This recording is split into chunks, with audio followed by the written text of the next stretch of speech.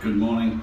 Now I have been in shit houses all over the world, and this is the first time I've seen this one, and what a great idea. Not only does it cushion the door from against that wall and that almighty bang from the doorstop. Now should you be having a curry the night before and you just the toilet roll is running out faster than I can't think of something to go with that, but there you go, you've got a spare toilet roll on top. Now providing you can get up off that seat and reach that, you're in. You don't have to shout, because this isn't a restaurant, you don't have to shout out for a new toilet roll. Well done family, joyful restaurant for a great idea. And I should imagine that all over the world people will be shoving spare toilet rolls on the thing that goes bang against the wall when you shut the door.